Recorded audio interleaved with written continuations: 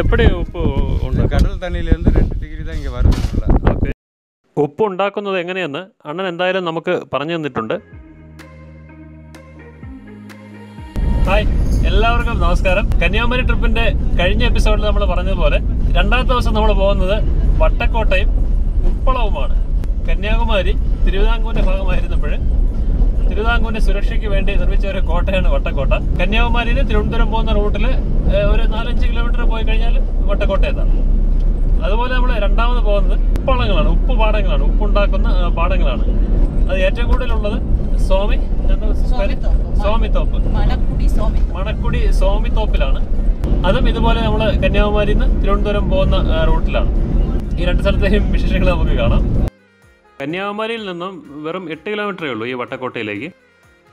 വീണ്ടും പുതിയ വീഡിയോകൾ നിങ്ങൾക്ക് കിട്ടുന്നതിന് ചാനൽ ഒന്ന് സബ്സ്ക്രൈബ് ചെയ്ത് ബെല്ലൈക്കൺ കൂടി ഒന്ന് എനേബിൾ ചെയ്താൽ മാത്രം മതി. പാർക്കിങ്ങിനടുത്ത് തന്നെ ടിക്കറ്റ് കൗണ്ടറും ഉണ്ട്. 25 രൂപ മാത്രമേ ഉള്ളൂ ടിക്കറ്റ് നിരക്ക്. ഇത് കണ്ടോ, തിരുവിതാംകൂറിൻ്റെ ആ ചിഹ്നം മുൻവശത്ത് തന്നെയുണ്ട്, ആനയും ശംഖും ചേർന്ന ആ ഒരു ചിഹ്നം.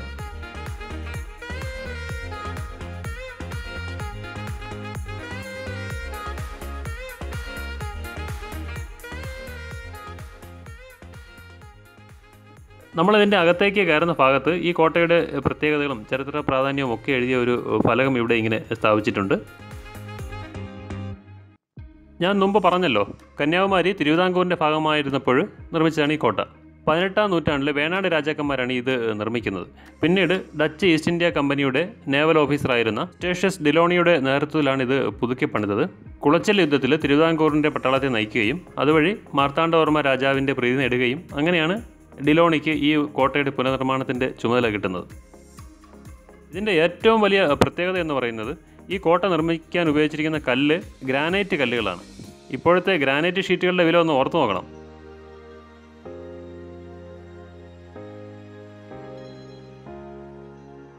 മൊത്തം 3.5 ഏക്കർ സ്ഥലത്താണ് ഈ കോട്ട നിർമ്മിച്ചിരിക്കുന്നത്.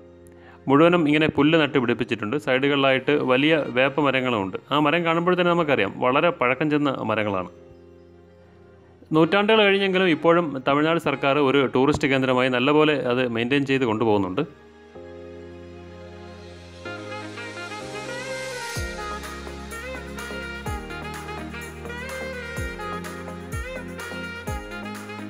ഇതാണ്ട് ആ കോർണറിലായിട്ട് മുകളിലോട്ട് ഇങ്ങനെ ഒരു പടിയുണ്ട്. നമുക്കെന്തായാലും ഒന്ന് കയറി നോക്കാം.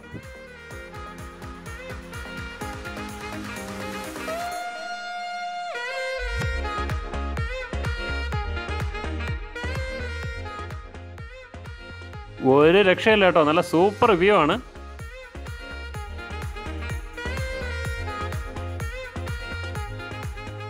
ഈ കല്ലുകെട്ടുകൾ കണ്ടോ, ഇത് കെട്ടാനായിട്ട് സിമൻറ്റോ ശുർക്കയോ ഒന്നും ഇത് ഉപയോഗിക്കാതെ തന്നെ കൃത്യമായി വെട്ടിയെടുത്ത് അടുക്കി ഉണ്ടാക്കിയിരിക്കുന്നതാണ് ഇതൊക്കെ. തൽക്കാലം വട്ടക്കോട്ട വിടുകയാണ്. ഇനി ഉപ്പുണ്ടാക്കുന്ന പാടങ്ങൾ തേടിയുള്ള പോക്കാണ്.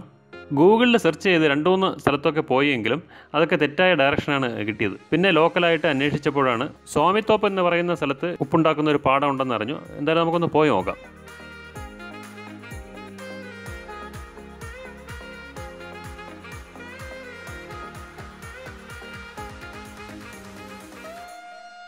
അവസാനം കണ്ടുപിടിച്ചു കേട്ടോ, നല്ല ലൈവായിട്ട് നിൽക്കുന്നൊരു ഉപ്പ് പാടമാണ്. കുറേ പണിക്കാരിങ്ങനെ ലോറിയിൽ ഉപ്പ് കയറ്റിക്കൊണ്ട് നിൽക്കുകയാണ്.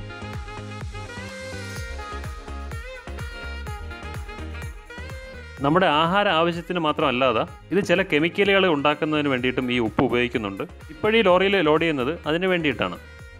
ഇത് കണ്ടോ, ഉപ്പ് ഇങ്ങനെ കുന്നുകുന്നായിട്ട് കൂട്ടിയിട്ടിട്ടുണ്ട് പല സ്ഥലങ്ങളിലായിട്ട്. ആ കുന്നുകളിൽ നിന്നാണ് ഇങ്ങനെ മൺവെട്ടി വെച്ച് വെട്ടി തലയിൽ ചുവന്ന് ലോറിയിലോട്ട് ലോഡ് ചെയ്യുന്നത്.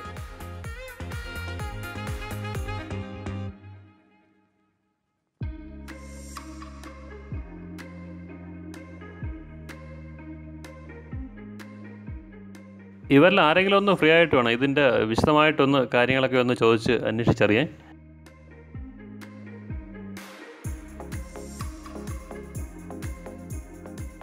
வணக்கம் அண்ணா. வணக்கம் சார். இது எப்படி உப்பு உண்டு? கடல் தண்ணியிலேருந்து 2 டிகிரி தான் இங்கே வருது. ஓகே. அதிலிருந்து தொட்டம்னு ஒன்று இருக்குது, தெப்பம். தெரியுது பார்த்தீங்களா? ஓகே. அது வந்து மோட்டர் வச்சு ஏற்றி அது உள்ளே இறக்குவாங்க. ஓகே. அது 2 டிகிரியிலேருந்து 10 டிகிரி ஆகும். அது 2 டிகிரிலேருந்து 10 டிகிரி 10 டிகிரி ஆகும். ஓகே. மறுபடியும் அங்கே ஒரு குழி இருக்குது, குளம் மாதிரி.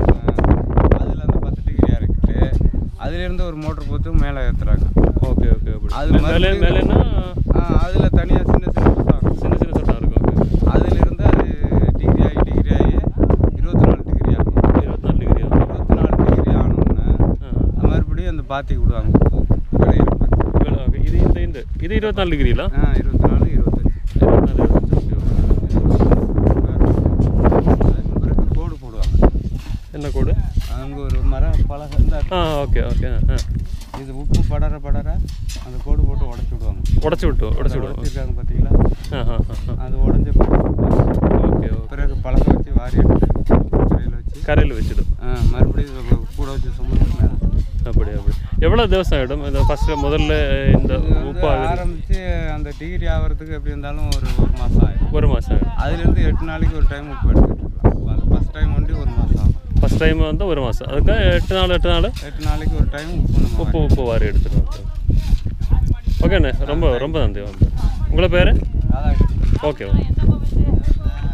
ഇതിൻ്റെ ചുരുക്കം ഇതാണ്. പുള്ളി പറഞ്ഞത് ഡിഗ്രി എന്ന് ഉദ്ദേശിക്കുന്നത് ഇതിൻ്റെ സാന്ദ്രതയാണ്, കടൽ വെള്ളത്തിൻ്റെ സാന്ദ്രത. അതായത് കടൽ വെള്ളത്തിൽ 2% ഉപ്പാണ് വരുന്നത്. അത് പല ഘട്ടങ്ങളിലായിട്ട് വറ്റിച്ച് ഈ പറഞ്ഞ സാന്ദ്രത കൂട്ടി 10 ഡിഗ്രി എന്നും 15 ഡിഗ്രി എന്നൊക്കെ പറഞ്ഞത് സാന്ദ്രത കൂടുന്നതിനനുസരിച്ച് പറയുന്നതാണ്. അത് പല പാടങ്ങളിലായിട്ട് ഇത് മോട്ടോർ വെച്ച് അടിച്ച് കയറ്റി ലാസ്റ്റിൽ പുള്ളി പറഞ്ഞതുപോലെ ഏതാണ്ട് ഒരു മാസം ആകുമ്പോഴത്തേക്കും ലാസ്റ്റിൽ നമ്മൾ ഈ കണ്ട പാടത്തേക്ക് മോട്ടോർ വെച്ച് പമ്പ് ചെയ്ത് നിറയ്ക്കും. അപ്പോഴേക്കും പുള്ളി പറഞ്ഞതനുസരിച്ചുള്ള 24 ഡിഗ്രി, അതായത് 24% സാന്ദ്രതയുള്ള വെള്ളമാവും. അത് വറ്റി വരുന്നതനുസരിച്ച് പുള്ളി പറഞ്ഞ കോഡ് ആ തടി കൊണ്ട് അങ്ങനെ ഇളക്കി മറിച്ച് പൊട്ടിച്ചു വിടും. അങ്ങനെ ഉള്ള ഉപ്പ് ഈ കരയിലോട്ട് കോരി വയ്ക്കും. ഇങ്ങനെ ഒരു മാസം കൊണ്ട് പാകമാവുന്ന ഇങ്ങനെയുള്ള സ്ഥലത്ത് നിന്ന് 7-8 ദിവസം കൂടുമ്പോഴത്തേക്കും ഉപ്പ് വാരിക്കൊണ്ടിരിക്കും. അപ്പോൾ എന്തായാലും എൻ്റെ ലൈഫിൽ ഞാൻ ആദ്യമായിട്ടാണ് ഇങ്ങനെ ഉപ്പുണ്ടാക്കുന്നതും ഉപ്പ് പാടങ്ങൾ കാണുന്നതും ഒക്കെ. നിങ്ങൾക്കും അങ്ങനെയാണെങ്കിൽ, നിങ്ങൾക്ക് ഈ വീഡിയോ ഇഷ്ടമായെങ്കിൽ, ഉപ്പുണ്ടാക്കുന്ന ഈ വീഡിയോ ഇഷ്ടമായെങ്കിൽ തീർച്ചയായിട്ടും ലൈക്ക് ചെയ്യുക. അതുപോലെ നിങ്ങളുടെ പരിചയത്തിലുള്ള മറ്റ് ഗ്രൂപ്പുകളിലേക്കുമൊക്കെ ഈ വീഡിയോ ഒന്ന് ഷെയർ ചെയ്യുക. തൽക്കാലം ഈ വീഡിയോ ഇവിടെ വൈൻഡപ്പ് ചെയ്യുകയാണ്.